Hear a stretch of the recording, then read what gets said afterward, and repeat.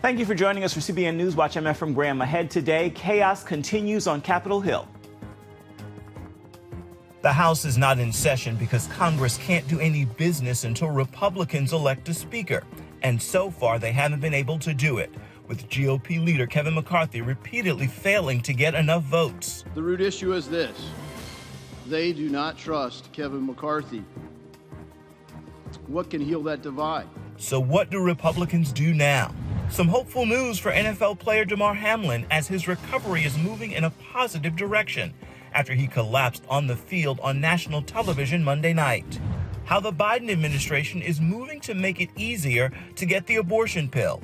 Now pharmacies can offer them and they can be bought through the mail, even in states where they're illegal.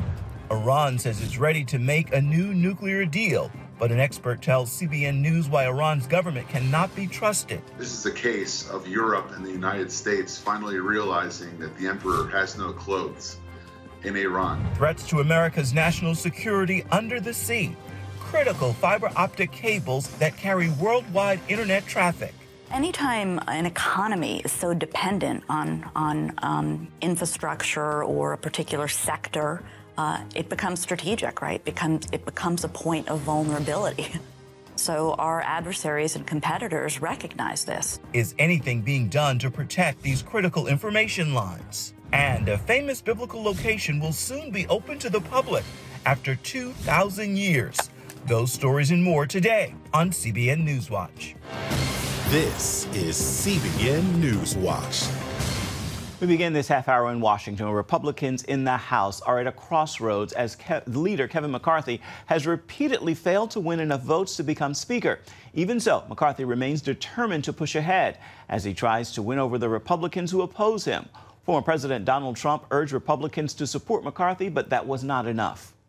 Having my favorite president call us and tell us we need to knock this off, I think it actually needs to be reversed. The president needs to tell Kevin McCarthy that, sir, you do not have the votes and it's time to withdraw. The root issue is this: they do not trust Kevin McCarthy. What can heal that divide? Well, I think that the more times he has a vote and does not win, the more times it shows that there's a lack of confidence in part of the conference with his leadership. McCarthy says progress is being made, but he's facing growing pressure to find the votes he needs to force to step aside. So far, roughly 20 conservative holdouts have not budged in their position. One key issue for some Republicans: stopping out-of-control government spending. NFL player Damar Hamlin appears to be making some progress after the Buffalo Bills defensive back suffered a cardiac arrest during the Monday Night Football game in Cincinnati. Hamlin's recovery from cardiac arrest continues moving in a positive direction. That is according to his marketing representative, Jordan Rooney. He told the Associated Press, "We all remain optimistic," adding Hamlin's family asked not to go into further detail. The Bills said Hamlin was still in critical condition but displayed signs of improvement. They said he was expected to remain in intensive care. Millions of people have been praying for Hamlin since his injury, and his family has thanked those who have offered their prayers and support. Months after the Supreme Court overturned Roe v. Wade, the Biden administration is paving the way for easier access to abortion. Just this week, the FDA finalized a rule allowing pharmacies to offer abortion pills, and the Justice Department said the Postal Service can deliver the pills even in states that ban them. Heather Sells brings us the story. The FDA's new rule lets pharmacies like Walgreens and CVS sell abortion pills as long as they receive a government certification. Pro-life leaders say that is bad news for women. This is a very reckless decision. It was not made with women's health or safety in mind. More than half of the women in the U.S. who choose abortion use the pills, according to the Guttmacher Institute. The FDA maintains that they're safe if used as directed. Still, women who use the pills risk complications, including hemorrhaging, infection, retaining fetal tissue, and cervical damage. One 6-year study says abortion pills are 4 times more dangerous than surgical abortion. Pro-life pregnancy centers say they hear from women using the pills in trouble and unsure what to do. We've already been getting the phone calls from women who have actively aborted their own child at home, where they literally are looking at their aborted child in their palm of their hand and calling us and asking, what do I do now? Still, the Biden administration is moving on multiple fronts to allow greater access to the pills. This week, the Justice Department made clear the Postal Service can deliver the pills, even in states that ban them. Its reason, the pills can also be used to manage miscarriages, so they can't be sure they'll be used for abortions. We're recommending that all states, red or blue, track emergency room complications that reporting to the state health department. The pro-life Susan B. Anthony list says states should watch for more women in emergency rooms after taking the pills. And they're calling on state pharmacy boards to oversee pharmacies that get approved to dispense them. Last year, the Biden administration rolled back the rule that women must pick up abortions in person at a medical office.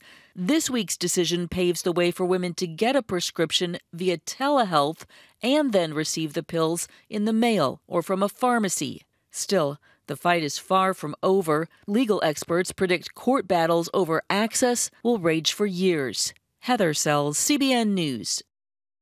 San Diego police are investigating a possible hate crime. Left-wing activists vandalized a church that was scheduled to hold a New Year's Eve worship service led by ministry leader Sean Feucht. Feucht posted video and photos of City View Church.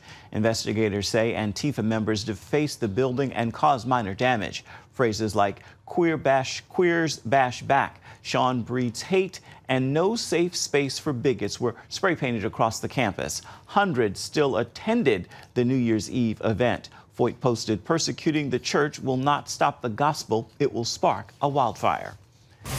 Coming up, the government of Iran says it is ready for a new version of the nuclear deal, but we'll hear from an expert who explains why the government cannot be trusted. We've got that story for you when we come back. Stay with us.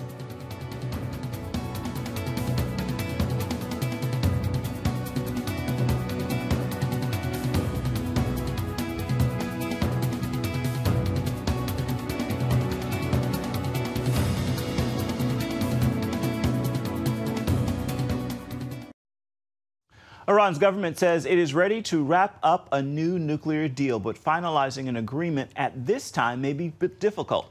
Appearing on this week's episode of The Global Lane, Middle East Forum Director Gregg says Western governments realize they cannot trust a regime that is arming Russia in Ukraine and oppressing Iranians who are demanding change.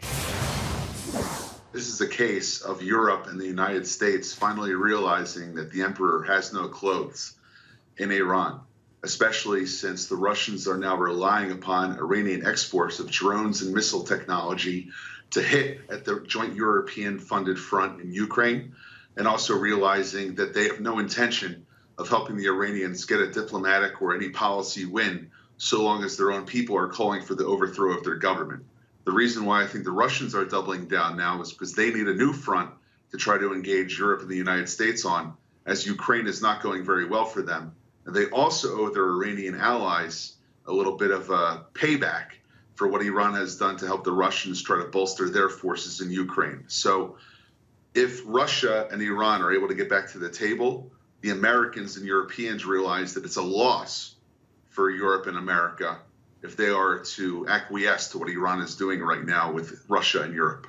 Yeah, this seems like a new equation here, because I remember George Bush used to refer to it as the axis of evil, including Iran, North Korea, and so forth. Now you've got Russia in there with Iran. What are the implications of that? Well, look at Russia's involvement with Iran's nuclear program, first and foremost. They've funded the building of Bushehr, Iran's first nuclear reactor. They've also sent Russian technology to help with some of Iran's other nuclear uranium enrichment and other centrifuge technologies. And now it's in Russia's interest to try to keep Iran close and to help them with whatever their policy needs are, because Russia's been shut off by most of the world, including even China to a certain extent, with their ability to import technology from Beijing. So Russia wants to give Iran a pass as it relates to their nuclear technology.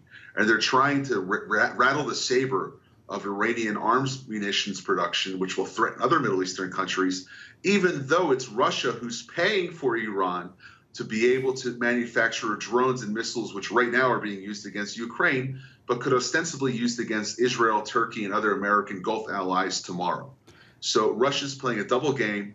I think America and Europe have realized this, and they're not going to move the line towards a nuclear deal so long as Iran continues its belligerent behavior in the Middle East and continues to support Russia's offensive war against Ukraine. I'm sure many of those, even in Israel, who favor a new agreement, say Israel would benefit because the development of the Iranian nuclear program would be slowed, monitored by the UN. What do you say? I think Iran's most dramatic gains in its nuclear program were when it was a signatory to the Joint Comprehensive Plan of Action. Its ability to increase the building of infrastructure in areas like Isfahan and Shiraz, where there's uranium enrichment taking place, its ability to build its nuclear program in terms of the military capability, which was revealed by the Mossad in a daring raid where the Israeli intelligence agency was able to steal Iran's entire nuclear archive, demonstrably showing that progress on its military aspects did not stop when it signed its deal. So there may be those in favor of slowing down the Iranian nuclear project, but the offset to that is an increase in Iran's ability to, number one, first and foremost, wage war against its own citizens by having more monies come in that it can use to militarize populations that still support the regime. And number two, outside of Iran's borders, we saw an uptick in Iranian attacks against American allies in Iraq, its funding of Hezbollah in Lebanon, and its ability to bolster the Assad regime in Syria. So I think that you can have both a slowdown in the Iran nuclear project and the ability to stop funding Iranian terrorism by getting tougher with Iran and making sure that there's more demonstrable consequences leading up into a military strike against its nuclear facilities by pursuing other policy options, like supporting the revolution or by clamping down with more economic sanctions against Tehran. Do you think we're seeing the beginning of the end of the Islamic regime, or is greater oppression coming? I think you have the nucleus of what could be the beginning of the end of the Islamic regime in Iran, but it will be for naught if the protesters are not able to coalesce around common leadership. The one missing ingredient right now in these 90 to 120 days of protest, depending on where you have your starting point, is that there is no true leadership which is exhibited, them standing up to be the face of this revolution. And you can't have a faceless revolution because eventually it'll allow the current political elements to manipulate perhaps the overthrow of the Ayatollah, but with the replacement of someone who will continue their draconian policies towards their citizens, which is how they got here in the first place.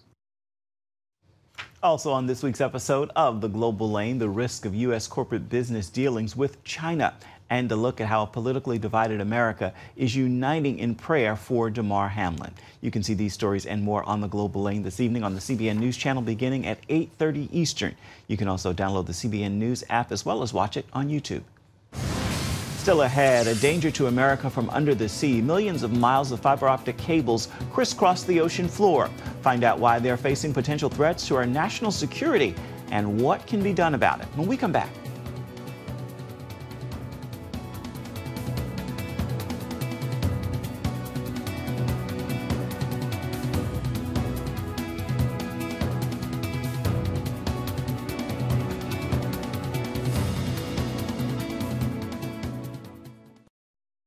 In September, Europe's Nord Stream gas pipelines were damaged by suspected Russian sabotage.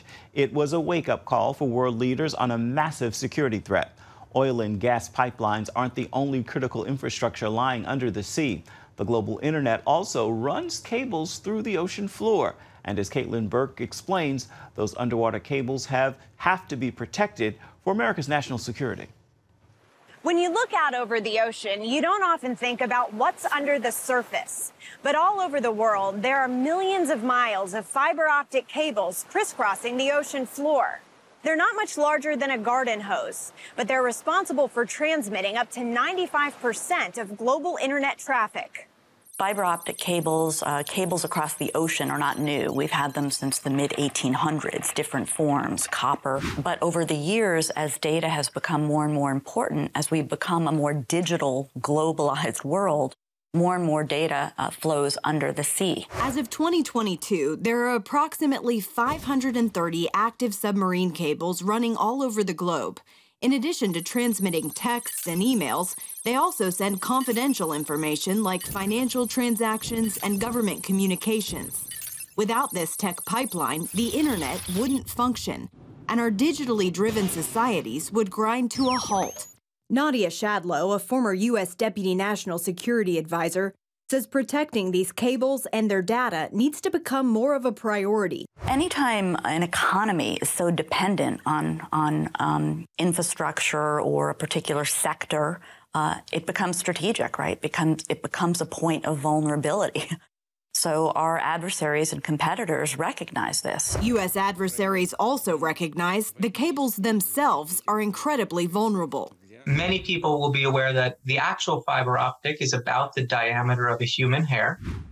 So there might be a couple of dozen fibers inside a cable, but most of the cable is basically to protect the fiber, which is made out of glass. So it's very, very fragile. While direct sabotage could easily result in damage or destruction, Gavin Tully, an engineer and partner at a firm specializing in subsea cables, says this internet infrastructure is also at risk from fishing trawlers or even natural disasters. About 10 months ago, there was a massive volcanic eruption in Tonga, and that eruption created a lot of earthquakes and mudslides that cut all the cables to Tonga. So Tonga was basically without communication for weeks because the ash cloud also blocked the backup satellite. In October, cable damage near the Shetland Islands north of Scotland led to suspicion that an adversary might be trying to make sabotage look like an accident. That's because a Russian research vessel designed to survey the sea floor was reportedly in the area at the time. And it wouldn't be the first instance of an enemy severing a country's communications. During World War I, England cut all of Germany's subsea cables, which were telegraph cables at the time, of course, some 100+ years ago. Russia's war against Ukraine and this summer's Nord Stream pipeline incident served as a wake-up call for many of our allies.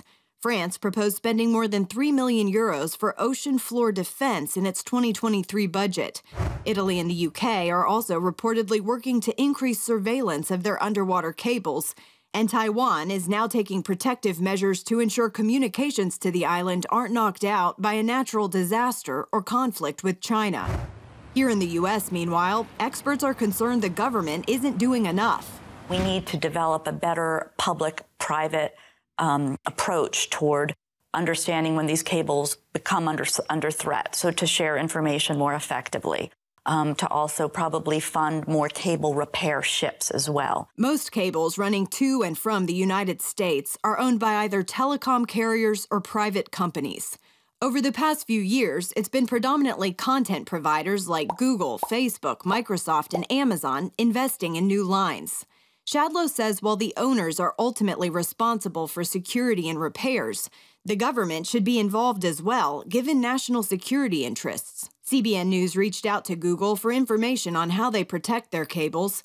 A spokesperson responded that the best protection against disruption is having a variety of redundant network paths. That means they're not reliant on one single cable. So the idea is basically creating a global mesh of these types of cables so that if one gets damaged or cut, whether it's on purpose for sabotage or accidental or a natural disaster, it doesn't have significant effect on the global economy. Another vulnerability in our internet infrastructure comes when the data flowing through the undersea cables reaches land. It's at this point where the information is offloaded. The U.S. Office of the Director of National Intelligence classified the possibility of cyber attacks against cable landing stations as a high risk to national security. Finally, countries like China could use state-owned companies to sabotage parts of these undersea networks. Huawei Marine, for example, has built or repaired almost a quarter of the world's cables. Some experts already worry Beijing could have tasked them with spying on the data coming through. We need to be able to provide alternatives to countries and companies that look to Huawei Marine for their components. Similar to the situation with 5G, right? We didn't like Huawei controlling that infrastructure. While conversations are being had in Congress about securing our internet infrastructure, National security experts like Shadlow say no significant action has been taken. Still, the information sent through these cables grows more and more sensitive, becoming more enticing to our adversaries and more vital to protect. Caitlin Burke, CBN News, Virginia Beach, Virginia. Coming up, a biblical site in Jerusalem soon to be open again to the public for the first time in 2,000 years. We're going to bring you that story when we come back. Stay with us.